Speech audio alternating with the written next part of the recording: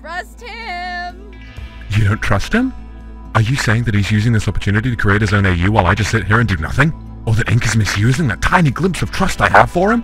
Are you telling me that I should go over there and stop this madness once and for all? He's my enemy, right? I should simply kill him! Hey, guess what? I know. I tried, believe me. But now we stay here, both of us.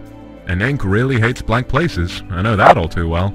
So I should stay here, wait, and trust him. Oof, yeah, I can't believe I just said that either. But if he screws up, I can still consider it. How does that sound?